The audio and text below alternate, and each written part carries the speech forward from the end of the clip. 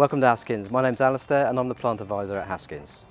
So today we've got some caddis pots and we're going to be planting up a summer planter. For this planter we're going to be using this beautiful Salvia caradonna. Now the Salvia is a lovely plant. It has inky black stems with violet flowers, quite unusual and very upright. Make a lovely feature plant. So we're going to put that one in there. We're going to keep the violet theme going by going for some osteospermums.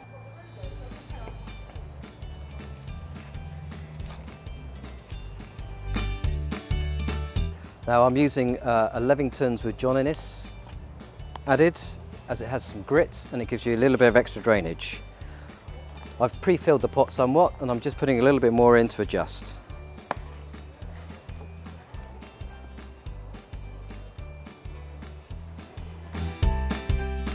To finish this off, I'm going to be using some Helios Chrysum Micro Silver.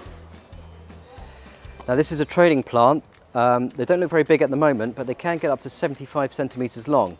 So we're going to put a few in, so they'll be able to trail over the side of the pot and soften the edges. So you can see that you're always having to adjust your soil levels to the plants that you're putting in.